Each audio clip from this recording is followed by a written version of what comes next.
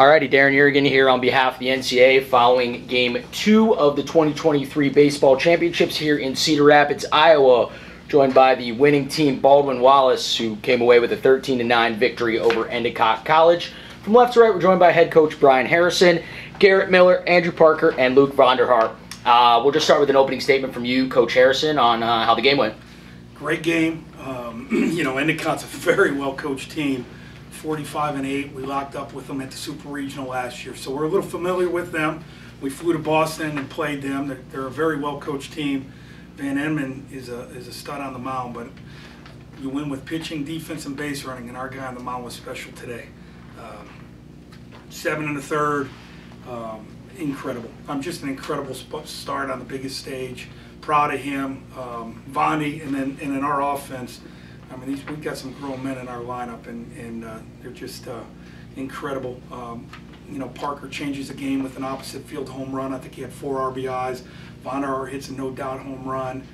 We're just lucky to have these guys in our lineup. But it starts with pitching, and Garrett was incredible. Yeah, absolutely, and this is actually BW's first ever win here at the Baseball Championship, so congratulations to you four on that. We're going to pass it over to some of our media here, starting with D3 Baseball. Thanks, Coach. Right, does it feel good to be talking first, have the first news conference after a W, right? It sure does. We were lucky in 24. We were lucky enough in 2014. We went to Appleton, and we beat Emory on the opening night. So okay. But it definitely feels good to be speaking first. All right. Tell us a little bit more about what Garrett was doing for you today. Obviously, the bats had a big day, and we will talk about that, but we don't want Miller to get overshadowed him. His fastball's got life. He's got great fastball command. He's a 3-pitch guy. And he can talk about it a little bit. And I think the 4th inning started to get a little bit of a blister, so he had to stop throwing the slider, which was unfortunate. Try to rely on his changeup, but his fastball command was excellent. He's got a lot of poise, a lot of presence on the mound. So he got a lot of swings, a lot of missed barrels. Missing that slider didn't seem to result in too much, maybe until the very end. Tell us a little bit about that. Yeah, just about around the 4th or 5th inning, I started to get a little bit of a blister when I was throwing the slider. But I mean, when I had to ditch the slider, I had to focus in on just commanding the fastball a little bit better. Because early on in the game, I wasn't commanding the fastball or slider particularly well. So just kind of made that in-game adjustment. Speaking with Coach Hagan and Coach Harrison, it paid off a little bit. Andrew and Luke, obviously that big 8-run inning, is that one of those feelings where everybody just starts hitting and it snowballs for everybody?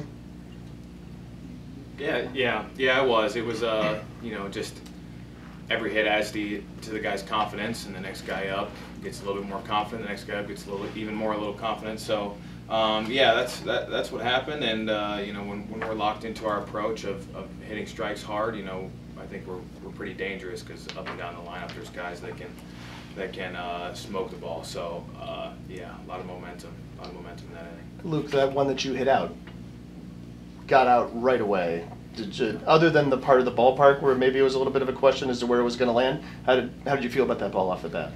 I felt good. I just I was up 2-0 in the count, and my thing is always just swing hard. So I just decided to let one rip as hard as I can, and it caught it well. So it was good for me. Andrew, you follow a little bit later, kind of maybe not quite put the cap around that inning because you guys scored more runs after that, but take us through a little bit. That at bat, that hit.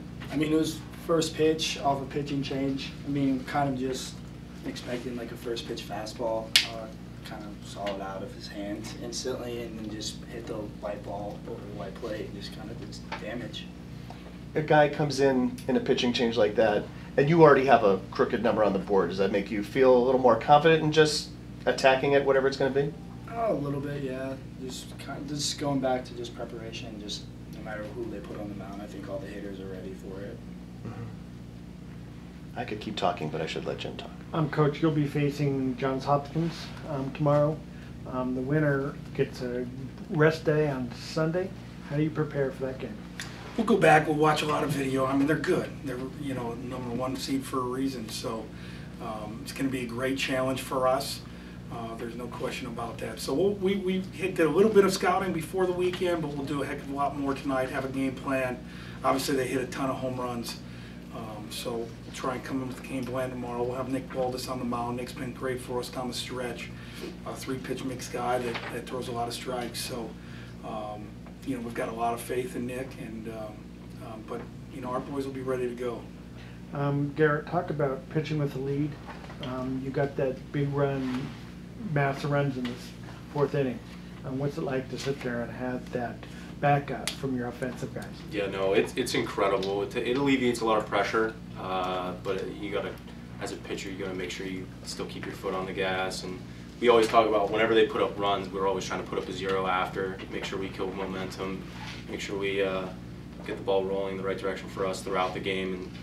And yeah, I mean, it's when you put up an 8 spot, everything gets a little bit easier out on the mound, but definitely still had to command the ball. In fact, you came out after that 8 spot and shut him down right away.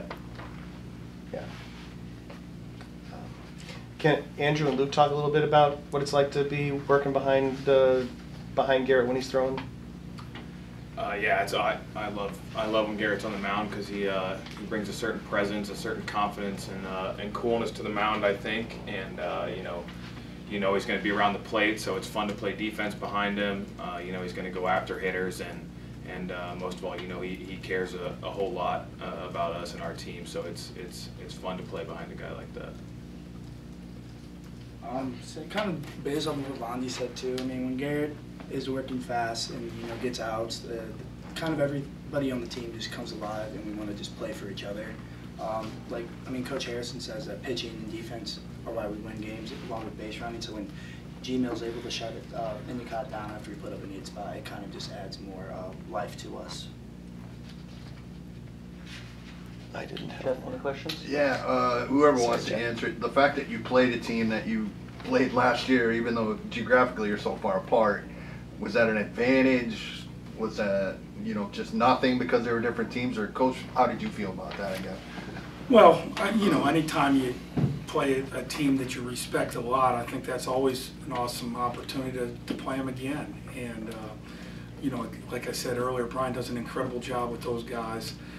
They've got a lot of older boys in their lineup. It's pretty much the same team they had a year ago. They're just a year older. So we didn't think much about it, to be quite honest with you, but it's always good to play a team that plays the game the right way. And then Andrew and Luke, weird question. I noticed how you guys put your bats out in front of the dugout before every game. Is there a specific system to that, and why do you guys do that? Is it a superstitious thing? That's in the hands of one DJ Doria, who's a catcher for us, and he is solely in charge of organizing and bringing the bats to life before the game. So he does the line, he does it right, and he's rolling right now, just as hot as us. Get them out in the sun, right? Yeah, warm the bats. Literally warming up. I'm picturing some kind of like incantation or something. Yeah, who knows what he A does. blessing. That's right. Yeah. Thanks, guys. Yeah, I mean, really just one question for you, Coach. Just kind of an observation we saw today in the Misericordia Johns Hopkins game. I mean, I know obviously you proved in this game you guys can swing it with the best of them and drive the ball, but Misericordia was really effective in kind of putting some pressure on the Johns Hopkins defense, whether that be running, whether that be bunting, all that kind of stuff. Is that something, without giving up too much away, that you feel like your team is capable of and could do tomorrow? Yeah, we think we can win in a bunch of different ways. Pete does an incredible job with Misericordia. I think we play him usually twice a year, and he does an incredible job with those guys. There's no question about it. So Hopkins is new. We've never played them before, but it's we'll go back and watch the film a little bit and try and find ways that we think we can create an advantage on our side for sure. Yeah, and I guess last thing would be for Garrett, kind of just as the representative from the pitching staff. You only had to use 2 guys today. I know that's kind of Coach's job to decide who pitches and who doesn't, but just talk about kind of what that does for the team going forward, only having to use 2 arms. Yeah, I mean, in a series like this, the goal as a starter is to not only put your team in a position to win, but set the pitching staff up well for the week. And so, the goal is always to go at least 6 or 7, take some pressure off the bullpen for the week, and I think we did a good job of that today. Absolutely. Any other questions from BW here? All good? Okay. We have quite the audience here, and again, congratulations to you 4 on the victory, obviously advancing to play Johns Hopkins. Sorry for the mishap, but it was your first win here in Cedar Rapids. So congratulations on that, and best of luck to you for, all right? Take it easy, guys. Thank Yeah. you, guys. Appreciate it. Thank you.